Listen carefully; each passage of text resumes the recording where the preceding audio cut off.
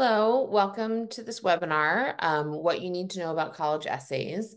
My name is Katie Bacon. I'm a college consultant and essay consultant for educational advocates, and my colleague, Kara.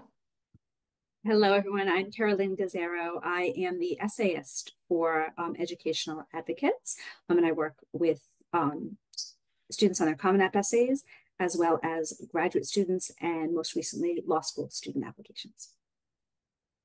So the topics we're going to touch on today include the Common App personal essay, which goes to all colleges, and also how to think about supplemental essays. Some colleges have these, some don't.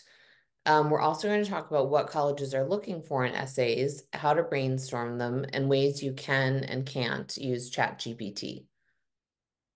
So next, please, Kara. The Common App essay purpose. The personal statement is the only part of the application where the admissions reader hears directly from the student. In other words, gets a chance to hear their voice. So very few colleges offer interviews these days. So the essay is your opportunity to speak directly to the admissions team and tell them who you really are beyond the numbers and facts. It's your chance to tell admissions officers what you want them to know about you, what you're like as a person, and what you would bring to a college community. So we always ask our students to think about, what do you want the college to know about you that won't be obvious from reading the rest of your application? What are the qualities, characteristics, values, and attributes that make you who you are? Colleges will learn quite a lot about you from reading the application, transcript, and recommendations. They'll know your grades, your activities, your courses, etc. So think about something that is really important about you that you really want them to understand and that will make colleges want you as part of their community. Examples of such characteristics might include that I love challenges and find satisfaction in overcoming them, that I'm honest, logical, fair-minded, reliable, that I make the most of my time and opportunities, that I'm a caring person and my relationships with friends are very important to me. Next one, please. I think we're there. Who reads the essay? Who reads the essay? So sometimes it's read by a single admissions reader or by two readers.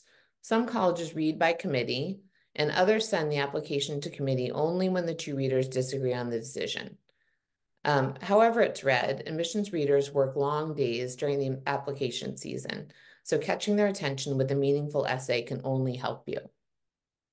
Next one, please. So how do they read it? Most applications are read on computer screens, and on average, admissions officers spend less than 15 minutes reading each application. Because they spend very little time reading the application, you want to capture their attention, both with how you begin the essay, the story you tell, and the details you include. We'll talk more about this later, but by capturing their attention, I don't necessarily mean writing about something very dramatic, but instead picking a story that captures who you are and telling it well. Essays are important, but they're not as critical as your grades and course choices, meaning the rigor of your courses. That said, essays have gained in importance for those schools where you may submit your application without your test scores. And they also tend to matter more at colleges that are more selective and that admit less than 50% of applicants. Admissions officers say that only about 5% of essays are outstanding. Another 5% are very poor, and the vast majority are average and reinforce but don't change the admissions decision. Next one, please. So what makes a successful essay? What makes a successful essay? So a successful essay conveys something meaningful that won't be found elsewhere in the application. It tells a story that brings that meaningful message to life. It thoroughly answers the prompt. It often shows personal growth or change. It feels authentic, not overpolished. Sometimes students feel a lot of pressure to come up with a quote important topic, but everyday moments that matter often make the best essays. The essay topic and essay itself shouldn't feel forced.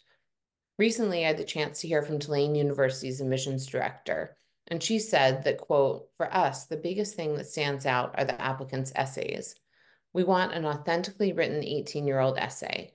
It should not be over-polished and over-edited. We want to know who the students are and how they would mesh with our community. A lot of the times it comes down to the essay.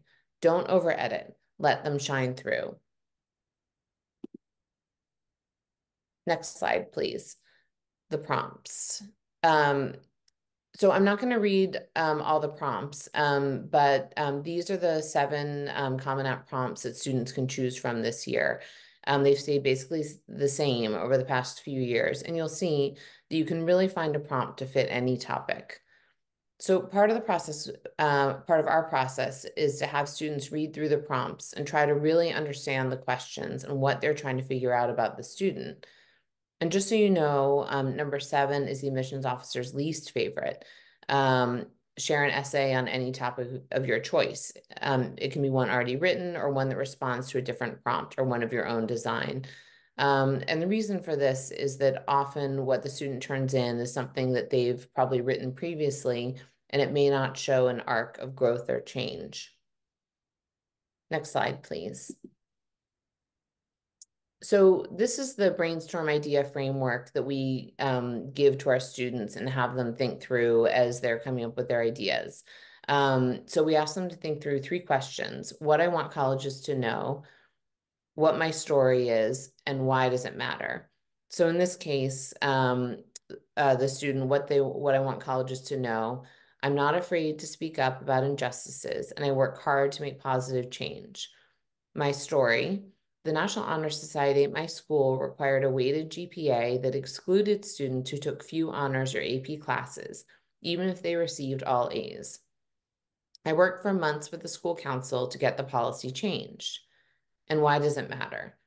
The previous policy was unfair to students such as those who are neurodiverse, as well as students of color and other groups who are underrepresented in honors and AP courses, and went against the school's commitment to equity. So this is an example from one of our students a few years ago. In terms of the 3 components, the why it matters is definitely the most important in terms of both brainstorming and the essay, because that's the part that sheds light on what sort of person the applicant is. And so here you can tell the student is someone who cares about fairness and justice and is willing to fight for those values. Next slide, please. So this is an excerpt from that essay. Throughout the meeting, I faced many different challenges to my views. One parent said that students like me should just accept the policy. After the meeting ended, I felt defeated. Although a few teachers and parents were on my side, the majority weren't. It was a moment when I realized I was becoming an adult and facing the world's hard truths, that sometimes situations are just really unfair. So this is clearly the reflective part of the student's essay. And you can see here that the lesson the student learned isn't a simplistic one with a tidy ending, and that's okay. Next slide, please. So here's another example of the brainstorm idea framework that we use. So in this case, what I want the colleges to know. After feeling torn for years as part of an interfaith family, I came to understand and accept the good things that come with it. My story: my father is Jewish and my mother is Catholic, and she agreed to raise us Jewish. I wanted to be like my cousins in a large Italian Catholic family with many traditions. When Hanukkah fell on Christmas Eve one year, it helped me realize that my extended family has always been connected, regardless of our different faiths. And why does it matter? I came to understand how hard this arrangement was for both of my parents, not just me, and how circumstances are not black and white. I now fully appreciate my interfaith family. So again, the why it matters here is not a simplistic message, but this student was able to give a sense of their empathy and their ability to appreciate other perspectives and needs. This essay ended up being very powerful because of the intellectual and emotional journey the student was able to convey. So here's an excerpt from that essay. Next slide, please. This past year, for the first time, I joined my extended family for a sunrise Easter Mass on the beach.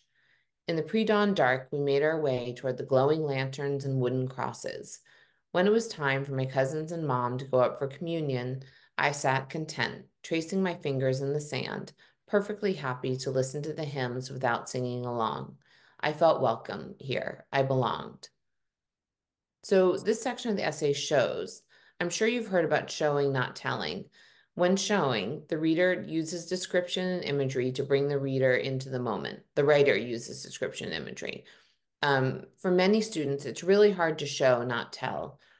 That's something we work with them on by asking them detailed questions about what they've written, getting them to layer on the details that eventually paint a full, compelling picture. Next slide, please. And Kara, it's on to you now. Okay, great. So in the next slides, I'm going to talk a little bit about the topics, move on to supplemental essays, and then I'm going to discuss a little bit about how to work with AI or artificial intelligence when it comes to the essay prompts and actually producing your essay for the Common App. So a word on the topics. Any topic well done can make for a successful college essay. And Katie did talk about this already, but students a lot of times will look for something very dramatic or will look for something that, has this wow factor to it. But if it's important to you, it can make a good essay. Sometimes you just need some guidance from someone who has some experience who can help you work through a draft, edits, and then polish that idea so that it comes across as something very meaningful to you. And it tells the committee something about who you are as a person. That's what the essay aims to teach, and that's what the essay aims to do. So students should never feel pressured to write about the trauma in their lives. They have a right to protect their own privacy. This can be a very touchy issue. I've had parents come to me before and say, the most powerful thing that has happened to my child was also something very traumatic, and I'm not sure that he or she wants to talk about it. And generally I say, well, that's probably not the right topic for the Common App essay. So students should not feel the need to talk about a topic that is traumatic. In fact, if they can't look at it objectively, it probably isn't a good topic. This is one of the reasons why we normally go through several topics with students and have a couple options. They may start writing one topic and realize that it doesn't flow, it's not coming across the way they want, and then we shift to another. So you really shouldn't even pigeonhole yourself into one particular topic if at all possible, especially if it's something that's of a sensitive nature. So when discussing a challenge, students should have some distance and perspective. Just like I said, they should be able to look objectively at the topic from the event and can articulate how they have grown from the experience. So the whole idea of the essay is that there is some type of change or growth or maturity that we note in the process of the essay. This is what the college admissions team needs to see. They want to see how a student has grown over the 4 years in high school, or how a particular challenge or experience changed their perspective, possibly made them more open-minded, or gave them a new perspective on something that they hadn't considered before. Some topics, this is an important one, some topics are overused. The service trip, the athletic injury like the ACL tear, the big game. This is something that it's very difficult to make your essay stand out when college admissions teams read so many essays like this. So we generally help students explore why they want to discuss this topic, and is there something else that conveys a similar message but doesn't focus on one of these more rote and static topics, because it's going to be very difficult to make your essay stand out when it's a topic that is so widely used and even overused. So supplemental essays. Besides the primary essay, the personal statement, a lot of schools will have supplemental essays. Generally, if they have supplemental essays, even if they say they're optional, I tell students to do them, okay? There are two types of supplemental essays that we find. They generally fall into two categories. The first is why this college prompt. And for that, they're generally going to ask a question like, what inspired you to apply to Union, and what about our college most excites you? Or they might say, please describe why you're interested in attending Tulane University. And notice they have word limits to them. Sometimes students find that the shorter essays are tougher because you need to get your point across very succinctly and really nail down what it is that you want to convey. The other area is the why major prompts. Why are you interested in majoring in such and such? Why is this your first choice? The second would be describe the unique qualities that attract you to the specific undergraduate college or school to which you're applying at the University of Michigan. How would that curriculum support your interests? And then required for all applicants, minimum of 100 words, maximum of 550. So when you're looking at these essays, what do you want to keep in mind? The first thing is you will notice that some of these questions, the last one in particular, has multiple parts. The first thing is you want to make sure that you answer all the questions. You don't just want to focus on describe unique qualities, but ignore the curriculum. Okay, so you want to make sure you answer all the questions. The second main point is that you need to do your research. Supplemental essays will require research. You should look at the majors that interest you. What courses are being taught? Why do those courses excite you? Who's teaching those courses? What are their research interests? Does it overlap with something that you'd like to study? What is the college's mission? For example, Providence College, it's a Catholic college. That is implicit in what they teach. It's part of their core curriculum. You would want to do the research and do the groundwork so that your essay is intelligently written and shows that you understand the culture of that institution. Because when it comes to the supplemental essays, it's really a matter of cultural fit. Okay, so a point to keep in mind when you're also looking at the supplemental essays, if an essay is really hard for you to write, that it doesn't resonate with you, that tells you something about the culture of the institution. So you might want to consider whether that is the best place for you. So it can really help guide your application decisions at the same time as you're writing these essays. All right, so what happens with the essays, regardless of whether it's the personal statement, a supplemental essay that's 550 words, or a supplemental essay that's one question. Sometimes they will ask you, give me one sentence. So regardless, there are three main phases. Content, you decide exactly what it is you want to talk about. Get your ideas in place. This will typically require more than one draft, even if it's very short. The draft will be rewritten, and reflected upon. Once we have a good working essay draft, we'll then start to look at the structure. Is everything in the order that it should be? Is it coherent? Does it make sense? Are we seeing progress in the essay? Is there a timeline if it's a particular event? And then finally, the polish. The polish comes in at the very end, and that's where we really look at the nitty gritty, the grammar. Are commas in the right place? Is everything spelled correctly? Are paragraphs aligned properly? Things like that.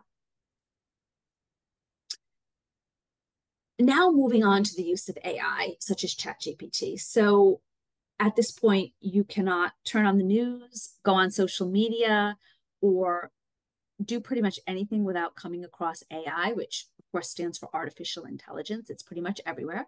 The most popular one is ChatGPT. Right now it's ChatGPT 4.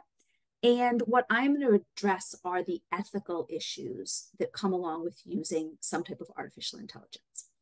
When ChatGPT first came out in the academic environment, the first thing that everyone was doing was trying to prevent students from using it entirely. In classrooms, all of a sudden, faculty wanted to have Turnitin put into their courses. In case you're not familiar, Turnitin is software that's been around for quite some time, but it's really in its heyday now with AI. Turnitin will actually be able to detect with some certainty, faculty still need to do their due diligence, but detect if a student has plagiarized. So initially that was the response. If students use AI, we will identify the AI and we will punish the student for it. That's not really the best way now. AI is everywhere. You see it in your daily lives, and you're probably going to see it when you graduate from college and you're working. So how can we use something like ChatGPT in an ethical way where the ideas are still your own, but it may help guide you a little bit? So you can use ChatGPT for verification. So my first suggestion or direction to students is go to the website if you want to find out and research. But some students might say, could you tell me what the mission statement is at Johnson & Wales? That's some form of research. It's just a streamlined way of doing research. But you should also know that ChatGPT ends with information, only pulls information from up to 2021. So for example, if you said, what is the strategic plan at Brown? those strategic plans are altered usually every 4 to 5 years. So the strategic plan that they tell you about may not be the most current one. So you want to be very careful that if you're using ChatGPT, you don't consider that to be a hard and fast rule and concrete information that's factual. You need to fact check on your own. What also might be helpful is if you know which topic you want to use, you can say, this is what I'd like to talk about. Ask ChatGPT to help you do an outline. I always have students do an outline when they're writing an essay because it's very hard to write in a very clear and concise manner when your ideas are all over the place. So I usually have students say, okay, what do you want to discuss in the introduction? What are the 2 body paragraphs going to look like? What is that closing paragraph? What do you want to convey? What do you want to leave with the admissions team? ChatGPT kind of help you with that and give you some guidelines. Again, not a hard and fast rule, but a way to kind of get you started. Okay. And then it can help you generate vocabulary. I mean, you can use a thesaurus, but you can say, I've used the word school 7 times. Is there another way that I can say this? And ChatGPT can kind of help you with that. All right. So, just as a side note, the Common App has an affirmation statement that I'm not going to read for you, but it's pretty much you're signing to let them know that the information in that application was written by you, that you wrote it, including the essay, that nobody else wrote it for you, that nobody else generated that information for you. So this is very serious because you'll notice that possible disciplinary action can include admissions revocation, expulsion, or revocation of course credit. These are things, it's so not worth it. You do not want this type of mark on your record. So I would just say to err on the side of caution and be very careful and strategic about how you use AI or the entire application. Make sure that you're doing the work and that someone else isn't doing it for you. And that brings me to the next topic, which is the parents' role in the essay process. And I think that this is something that we need to mention. Parents want the best for their children, and it can be very difficult to step back and let them work through the essay writing process. It happens several times a year where a student will produce something or share an essay with me that they clearly didn't write. And if I probe a little bit, a lot of times it's like, oh, well, my mom thought this would be a good topic, or my dad worked for this company and thought that this would be helpful. I caution parents from getting that involved because remember what Katie said. We want this essay to be written by an 18-year-old. We don't want it to be written by a mature adult who's had much more life experience. Admissions teams look at essays all the time. They can detect whether something was written by a student or not. So again, if a student is signing an affirmation statement claiming that the work is their own, we want that to be factual and honest. So what can you do? You can help them brainstorm topics. Like maybe they'll say, well, I want to talk about a challenge, but I can't think of anything. You can brainstorm with them. You can sit down with them and say, okay, well, let's talk about this time or that time. And then, a good time to reminisce about things that were impactful for you or for your family. Respect your child's choice of what to write about in the essay. This is another difficult one. Sometimes parents will say, I think that she should write about EECS. And when we kind of work through it with the student, it doesn't speak to them. It's not powerful for them, or they have a really difficult time writing about it. This also comes into play dealing with traumatic events. Sometimes a parent will come to me and say, my student had this terrible traumatic thing that happened, and I think it's going to make them stand out in the essay. So I think that she should write about it. And then when I talk to the student, they're not in a place mentally where they can write about it. So that can also be a difficult conversation, but I just ask parents to keep in mind that this is a reflection of your child's thoughts and your child's experiences. So we want that captured in the essay. You can provide feedback. Does the essay answer the prompt fully? Is my child sharing something meaningful and telling a story to bring that message to life? So when students work with educational advocates, we ask that they only work with the consultant during the drafting phase through the edits. Once it's polished and we're at the final copy or close to the final copy, I'll encourage them to share it with a parent or both parents or someone else. But during the revisionary phases, we always ask students to only be sharing it with the consultant. That is because too many cooks in the kitchen will, I don't remember the rest of it, but too many cooks, it just makes a mess of the essay because there are too many conflicting points of view and the student has a really difficult time. And sometimes you end up with like a procrastination paralysis because they can't write anything and they end up with writer's block because their mother's telling them one thing, their consultant's telling them something else. So it can be really hard. Avoid directly editing and writing. Ask questions instead of editing the copy yourself. I know it's a struggle.